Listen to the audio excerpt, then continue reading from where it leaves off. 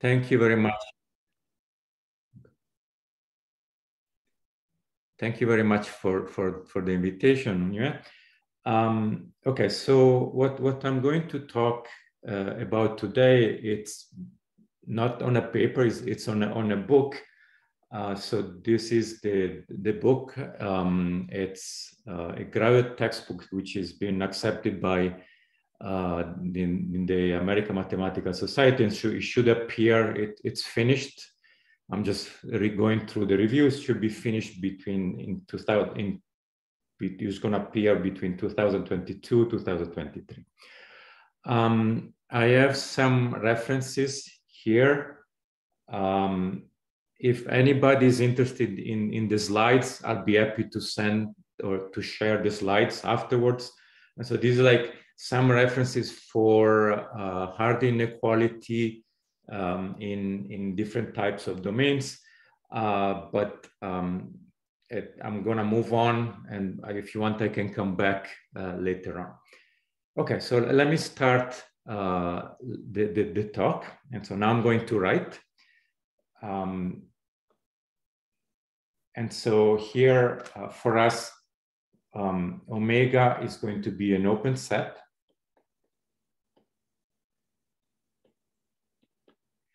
And I'm going to take P between 1 and less than infinity.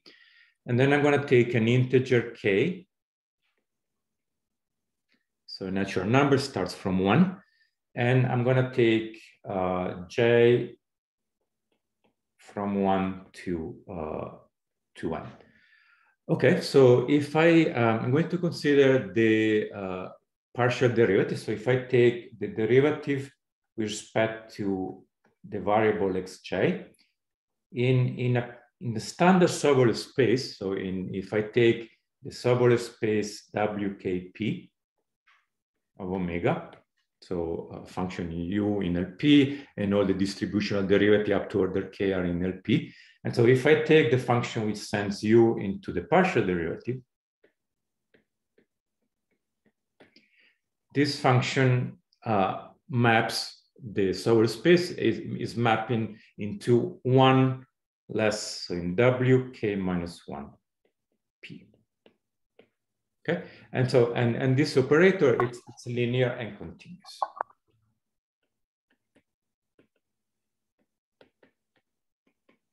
When in particular, when k, if k is equal to 1, then W0 for me is going to be just LP.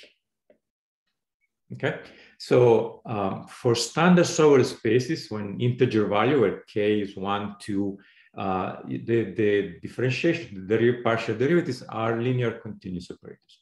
Now let's take k equals 0. So let me consider the case k equals 0. So now I'm considering the case in which the partial derivative now goes from, it's just for LP.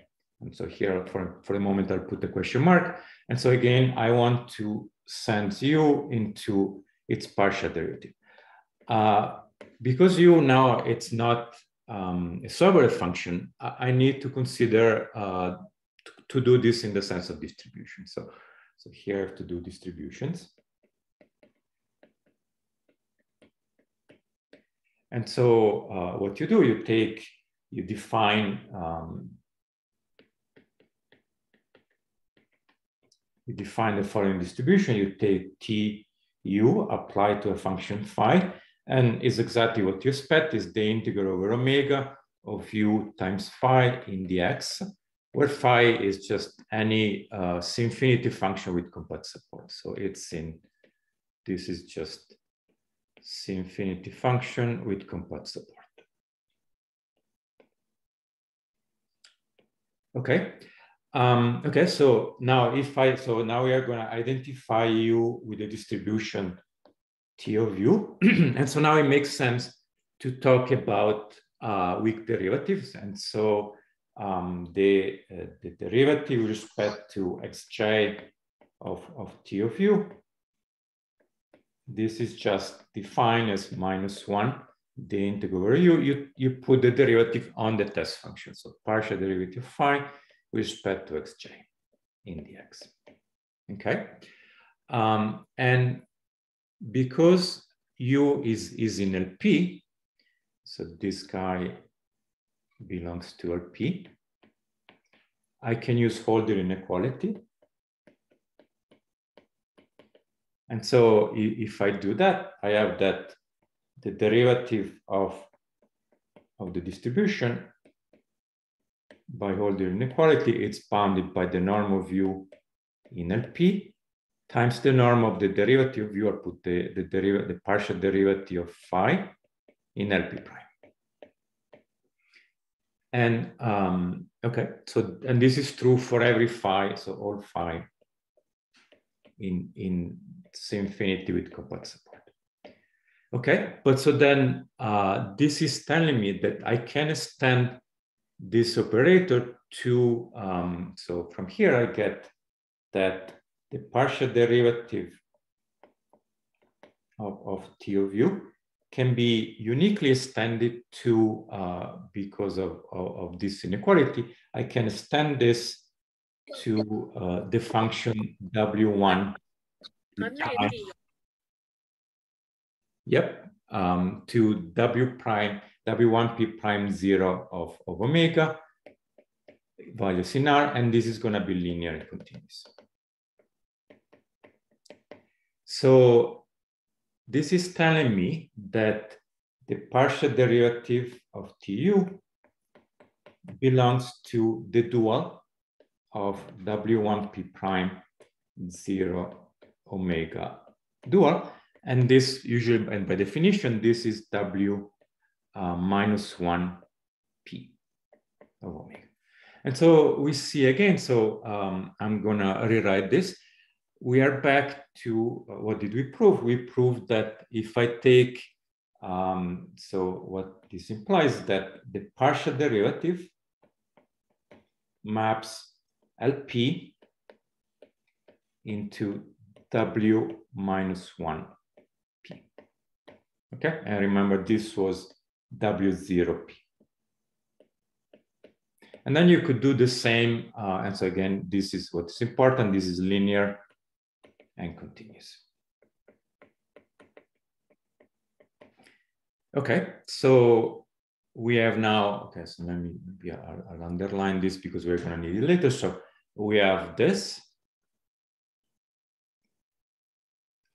The partial derivatives maps LP into W minus 1P in a continuous way. And we have that also say the partial derivative, this is what I wrote down before, but I'm gonna rewrite it, maps W1P into LP, which is W0P, again in a continuous way.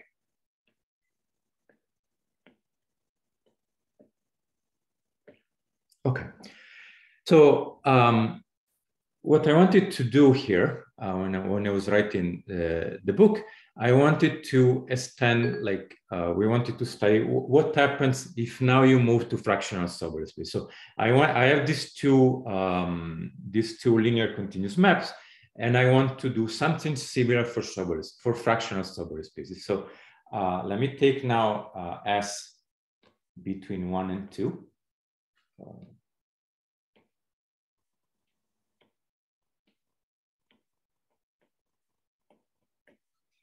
And let me consider the space WSP of omega. And I'm just going to define it. So this is given by, so the definition.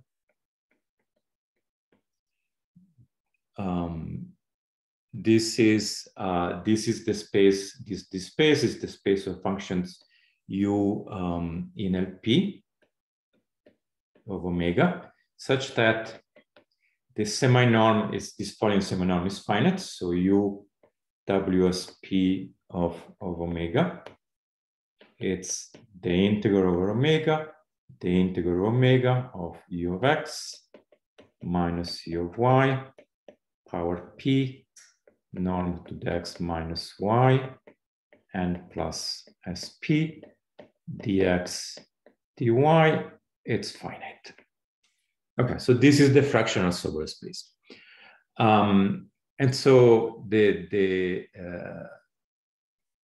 question is, okay, so this is WSP. Let me define also the WSP0 of omega.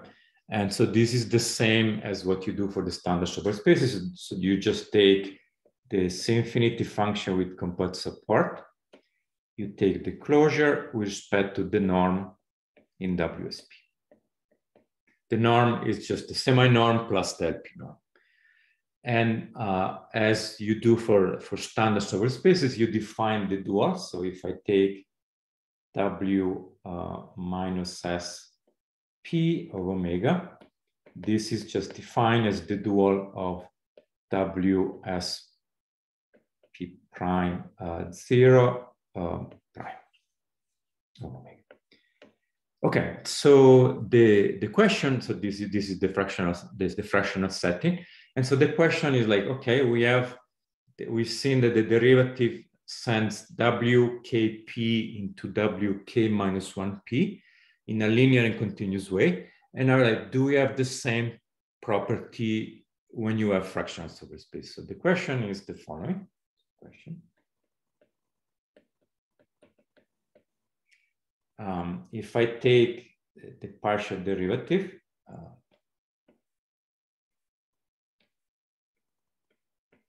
with respect to xj, and I do WSP of omega, does this maps into WS minus 1P of omega? So the question, like, and so we want this to be linear and continuous.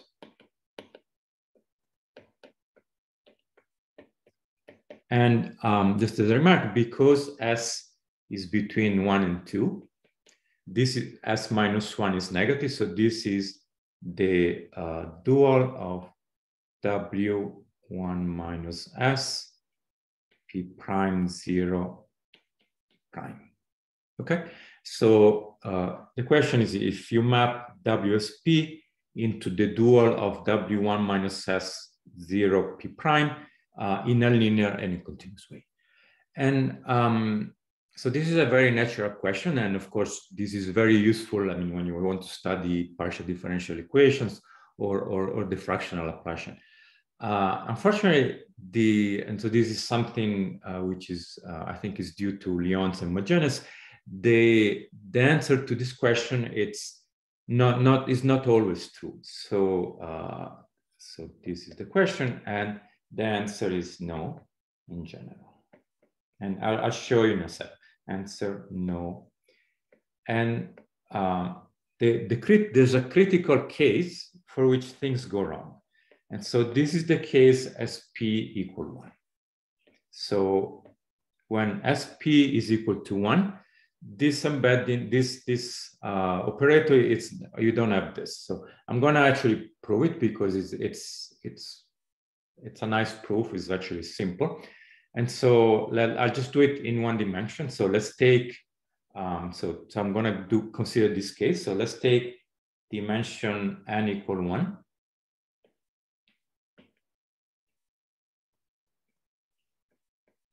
Let's take omega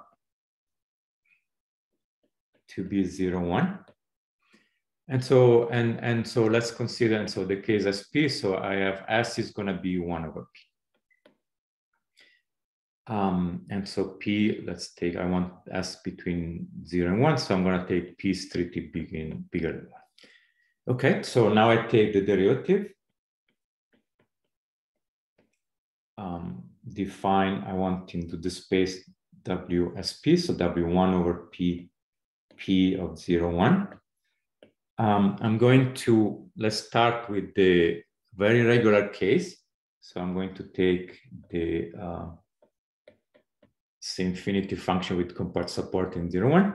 And so this one maps into W1 1 over P minus 1, P of 0, 1. And so the result is that you cannot extend this, so this is the just standard, you send u into the u prime. So this cannot be extended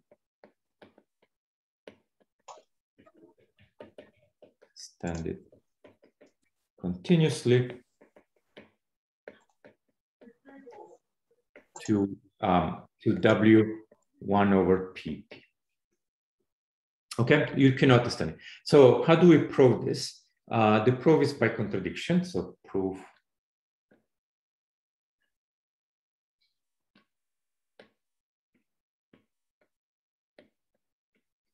you go by contradiction. So by contradiction, you say, okay, let's assume that you can. So you can extend it. So if you can extend it, then what does it mean? It means that the distributional derivative, so the derivative of T of u with respect to x applied to phi, I can bound this. If it is continuous, can be extended continuous. I can bound this by the norm of u in the space W1 over PP times the norm of the test function in W. So there's the dual, so it's W1 minus 1 over P prime. And this is true now for all u in W1 over PP of 0, 1, and all phi in let's do in infinity with compact support.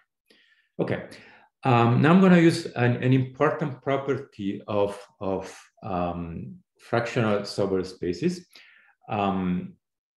Well, first, okay, let me rewrite this. I'm going to write this one. This is just the integral from 0 to 1 of u phi prime in the x. Okay, so this is. Usually, can I have one question? Yep. Yes. Hi, Giovanni. So for the W1P, you define just for W1P zeroness, is that right? But here you the conditions consider W1 over PP. You don't assume that. I didn't get it. So for example, you can see the dx from LP before. I mean, you assume something like u equal to 0 on the boundary before. For you? Yes. No, for you, no. So u does not have to be 0 on the boundary. Like here, never. So here, yeah. Yes. Okay. In the dual, when you send it to the dual, then the dual you put 0 on the boundary. Okay. So the test function is 0 on the boundary. Yeah, but the space, no. Yeah, actually, so this is actually a good point because this is very important. Okay. Because I'm wondering what because here somehow I mean you mean the D01 is not dense in W1 over PP. Is that right? That the main point behind. Actually, I'll discuss this in a second. Yeah. Okay. Sorry. Okay. Actually, it is actually there. Okay, I'll come back to this in a second. Yeah. Okay. Thank you. So we have this inequality. Now let's take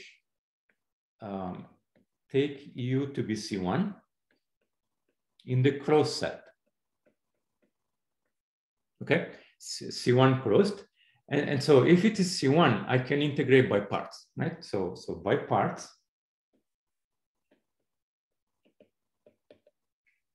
And so when I integrate by parts, I get minus the integral from 0 to 1.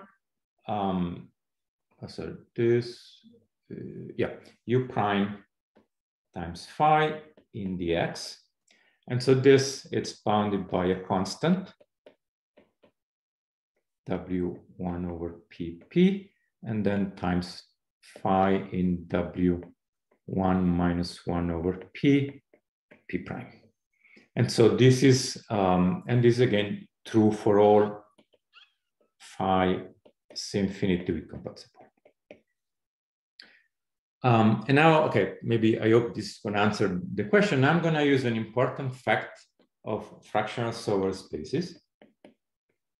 And it's the following. So if I take, say, if sigma is between 0 and 1, and Q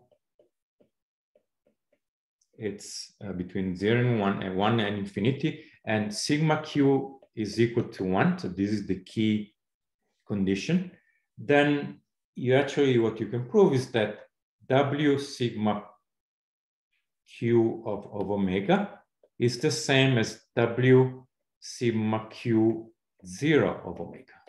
So if the regularity is low enough, these two spaces are the same. Okay, so having 0 on the boundary or not having 0 on the boundary is actually the same. Nguyen, does this answer the question? Yeah, it reveals some facts. Yes. Okay. Okay, thank you. So then now, let's go back to this inequality. So if I take, if I take sigma to be 1 minus 1 over p prime over p, this is just 1 over p prime. And if I take q to be 1 over p prime, then I'm exactly in this situation because I have sigma q, it's 1 over p prime times, q is p prime. I have exactly 1. And so actually, in this case, W 1 minus 1 p prime is the same as W 1 minus 1 over p prime 0. And so then, because of this property, if I have function here, this function are infinity with compatible. So this function are 0 on the boundary.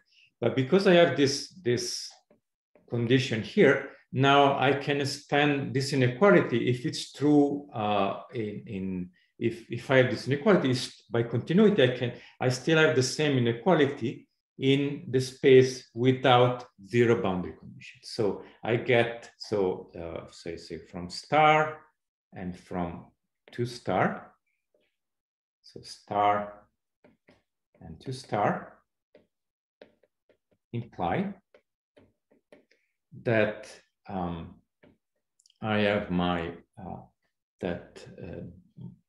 I can drop the minus, the integral from 0 to 1, u prime phi in dx is less or equal than a constant, norm of u in W1 p, norm of phi in W1 minus 1 over p prime. But now this is true for all, and this is the important part, for all phi which are not 0 at the boundary. So for all phi in W1 minus 1 over p prime of 0, 1. And so now the trick is that you can take phi equal 1. Okay, so take phi equal 1. And so if I take phi equal 1 here, what am I going to get? On the left, I'm just getting fundamental calculus. I just get u of 1 minus u of 0 less or equal a constant times the norm of u in W1 over p. And the norm of phi, it's 1. So it's like, okay, this is it. And so what did we prove? We proved that we have this inequality. And the only restriction I have is that u, for all u in W, in C1. So this was C1 in the cross set 0, 1. Okay. But now, what's the trick? Okay, let's take C1, for example, let's take one of the, it doesn't matter, but let's assume, say, that u of 0 is 0. And now let's use the same fact as before. If I take S equal 1 over P, which in this situation, again, I'm in this situation where SP is equal to 1. So I know that W1 over PP, it's the same as W1 over P0P. Okay, So then what I know is that, again, any function in W1P, 1 over PP can be approximated by smooth functions in the infinity with the compact support. So from here I can find a sequence UN infinity with compact support in 0, 1, such that UN is convergent to U in W1 over PP. Okay, so then these are smooth functions. So I can apply this inequality. So let's call this inequality star. So apply star to U minus UN. And so you get say U of 1. Remember, U of 0 is 0. So I have U of 1. This is the same as saying U of 1 minus UN of 1. I apply the inequality star. So this is by star. This is less than a constant. The norm of U minus UN in W1 over P. So this is the norm here. And now you see this, I have strong convergence. So this is going to 0. So what do we prove? We prove that U of 1 has to be 0, which in general is not true, because U was just any C1 function in the closed set. So here you get the contradiction. Okay, so what did we prove? We proved that in the critical case, so just to sum up, so this is the end of the proof. So in the critical case, so if I take the partial derivative with respect to xj in W1 over PP, say, of omega, this, okay, I'm going to put red to say this doesn't map and does not map into W1 over P minus 1 P of omega. In a the point is the continuous way. Okay. Any question? Other questions so far? We're okay. Yeah, we can continue. Yeah. Okay. Thank you. Okay. So this is where we are now. So what's the problem? So at this point, we find this, and so what is the problem?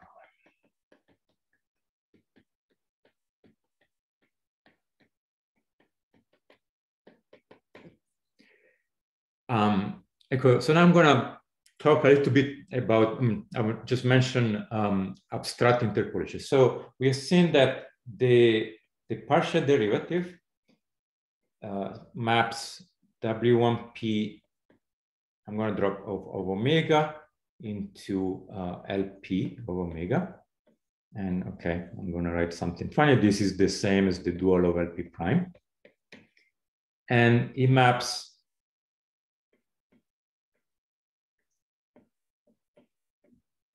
LP into W minus 1P of omega. And this is the same as the dual of W1 P prime 0 prime. Now I'm going to use abstract interpolation. So if I use abstract interpolation, so these are linear and continuous. So if I use interpolation, so what do I get? I get that the derivative maps. So if I take the interpolation between LP and W1P, so this is the notation. So if I interpolate between LP and W1P, and I'm taking SP, so this is the abstract interpolation. This is going to map continuously into the interpolation between LP and W minus 1P sigma SP.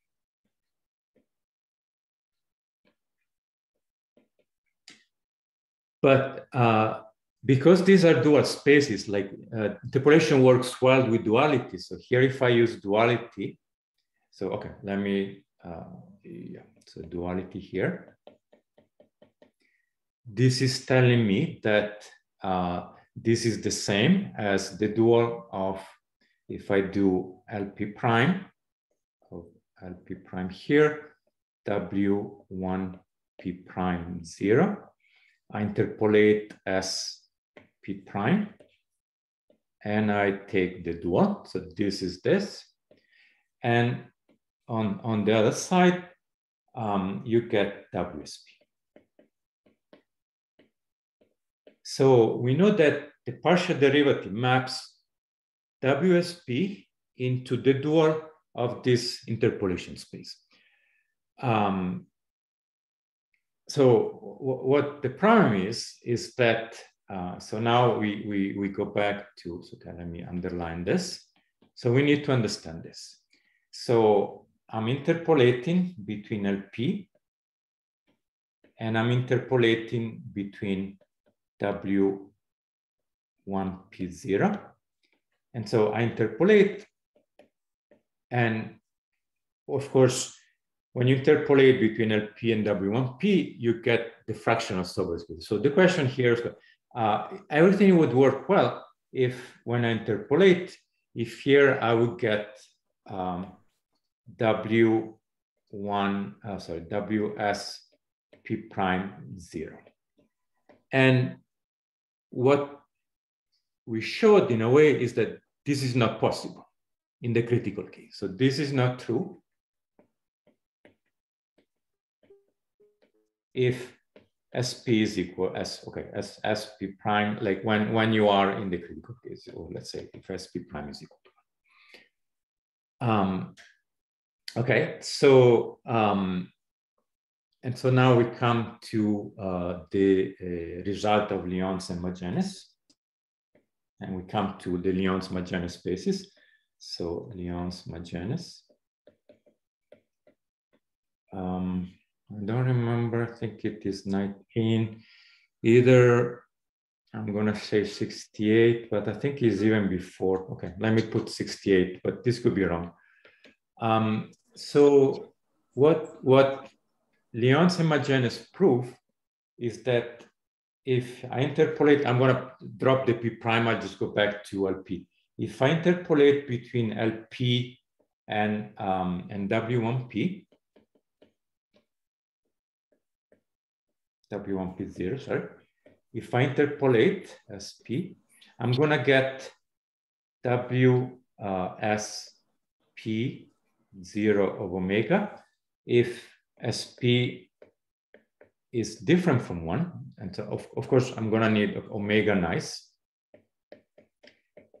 But in the critical case, I'm getting a new space. This is called the Lyons and Magenes space. So if I interpolate between LP and W1P0 of omega, when I have 1 over PP, so here I'm in the critical case, I get the space, what I'm gonna denote it, W1 over PP. I put 2, 0 to say it's a different space. And what is this space? So let me define the space W1 over PP 0, 0. So okay, I can define it for S between 0 and 1. So I say function U belongs to WSP 0, 0 of omega. If when I consider the following function, so I extend U to be 0 outside the bound, outside omega. So if I define U of X to be U bar of X to be 0, so U of X in omega, and 0 outside if X it's in Rn minus omega. So what I want is that if U bar, I want U bar to be in the Sobolev space WSP over N. Okay, so this is the definition of the space of the Lyons. So this is the space de Lyons, and I'm going to, so this is the Lyons-Magenes.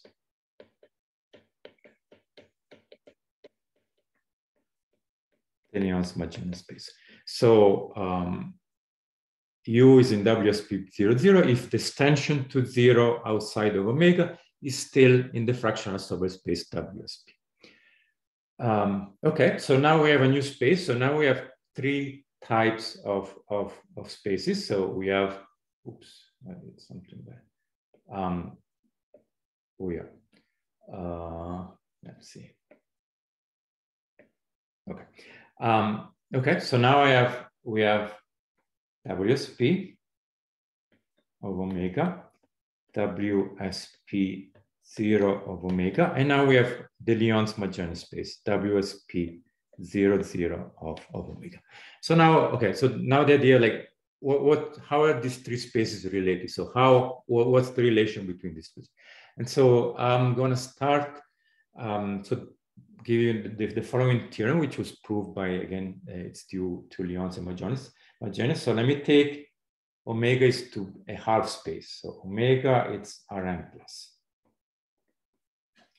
So the last component is positive. So it's the half space Rn minus 1 cross 0 infinity. And so the theorem, so this is theorem A. And so this is due to Lyons and Magenes.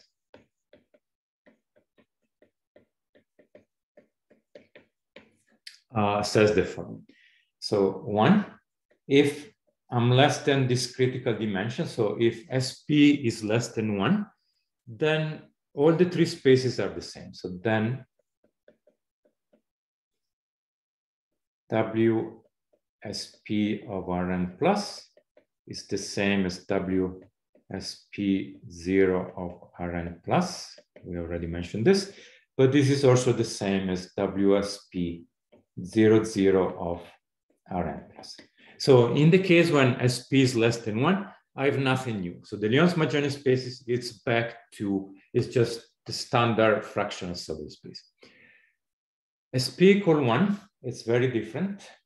So if SP is equal to 1, then what you can prove is that the Lyons-Magenes space, or I'll keep SP, this space, it's contained in WSP0, but you have strictly inclusion. So in general, they're not the same. And this is the same as WSP without 0 on the boundary.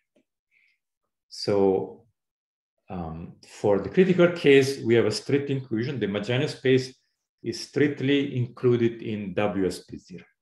And then in the case when I'm bigger than SP, so as if SP is bigger than 1, what you can prove is that again, the Lyons-Magenes space, it coincides with WSP0. So again, it does not give you a new space. It's one of the odd spaces. And here you have strict inclusion with WSP. Okay, so this is the theorem of again, Lyons-Magenes. And it's like, okay, so SP less than 1, all these three spaces are the same. SP equal 1, the Lyons-Magenes space is strictly containing the other ones. And when SP is bigger than 1, the Lyons-Magenes space is the same at WSP0. Okay, so what was the problem? So what I was trying to do, so the main problem, I wanted to extend this theorem to Lipschitz domain. Okay, so as I said, this is done for the Earth space. And so, the question, the problem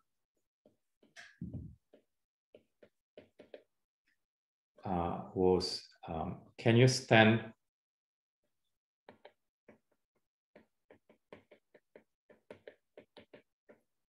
theorem A to actually I'm going to say unbounded Lipschitz domain.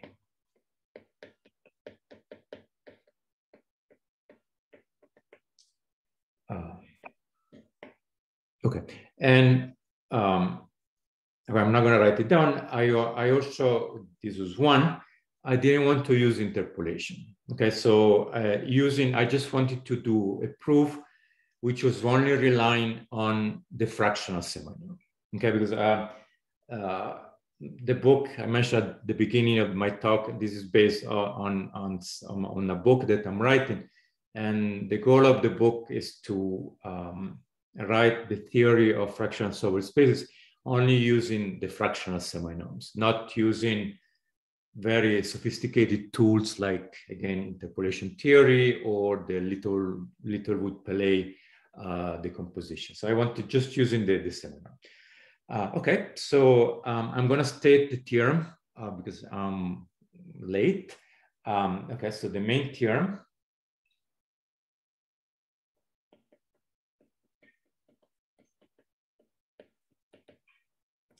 And so the answer is yes. So theorem, so the main theorem is that theorem A continues to hold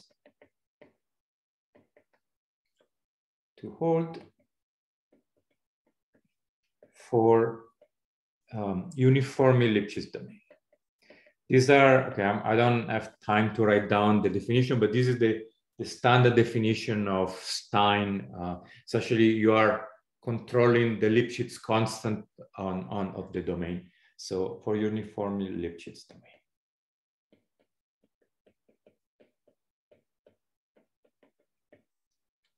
Okay, and as I said, the proof is using just fractional seminorms. It's not using anything fancy. So maybe let me explain, so why, and I didn't talk about hard inequality. Let me explain why I couldn't find this result in the literature. So let's consider a function u in WSP of Rn plus. And let's extend it to 0. And so let's see when is, so I extend it to 0. And so U bar is the extension to the extension by 0.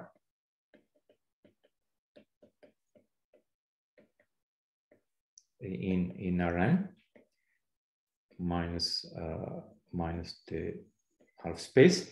And so let's see what the fractional Sobolev norm is. So if I do the integral Rn of U bar of x minus U bar of y times the norm of x minus y and plus sp dx dy. And so what do I have? In the half space, so if both x and y are in the half space, I'm just getting the fractional seminorm. So this one, I'm not gonna rewrite it. So this is the seminorm of u in the half space. Then if both of them are in the region where I'm 0, if both x and y are 0, then I have a 0. And so then if I use Fubini, I have the set where u it's in Rn plus, so here I have u of x. And then u of y, it's in the complement, so in Rn minus Rn plus, and so 1 over the norm of x minus y to the n plus sp in dy and then in dx. Okay, so this is the norm, the fractional seminorm of U bar. So in order for this to be finite, this is finite if and only if this object is finite.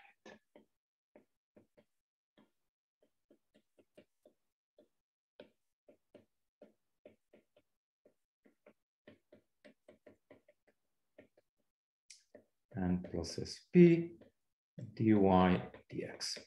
And then now you do a little bit of computations. And so what you find is that this is equivalent to the integral Rn plus u of x raised to the power p divided. So this entire integral, this is the same as the last component, 1 over xn to the power sp.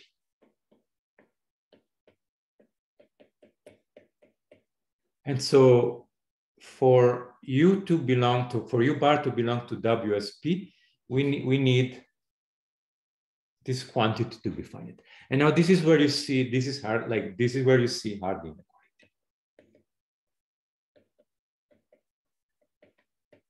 Because if we are in the fractional Sobolev space, so what we know is that u of x power p divided by the norm of xn sp in dx, this is less or equal than a constant times, let me write the semi-norm, the semi-norm of u power p WSP of Rn plus. This is true for all u in WSP 0 of Rn plus. And you need, again, you have to stay away from the critical case sp equal to 1. Okay, so this is explains, like, to be in the Magenes space, you need this quantity to be finite. And when you are away from sp equal to 1, this quantity is finite exactly because hard inequality works in the fractional Sobolev space. Okay, so I have just a few minutes. What's the problem now? So this is for the hard space. Unfortunately, so there's a problem with hard inequality. If we, instead of having the hard space, you go to bounded domain. So if I take now omega into Rn, in Rn bounded and Lipschitz,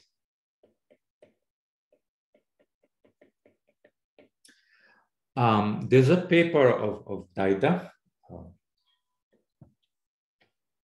I think it was from 2004. So very recent, or mathematically very recent. What he proved is that if I take hard inequality, the equivalent, so the integral omega u of x to the power p, and then here this xn in the hard space is just the distance from the boundary, so the distance from x to the boundary. So this is the power sp in the x. So this inequality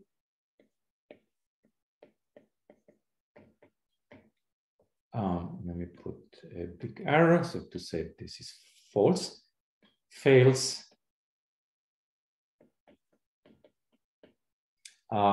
if sp is less or equal to 1.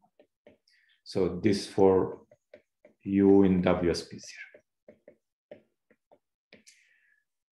So you don't have so it's true for sp bigger than 1. So for hard inequality, in this case fails for, if I take a nice bounded domain, I don't have hard inequality.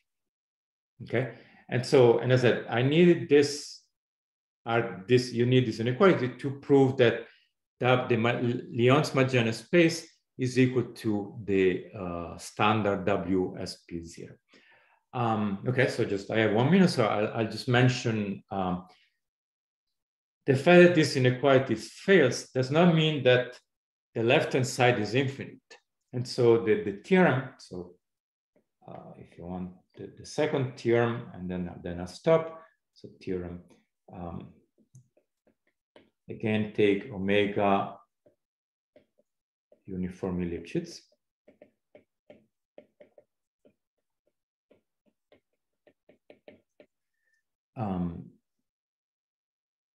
And then, so what you can prove is that let's take the left-hand side is that u of x to the power p divided by the distance from the boundary, sp.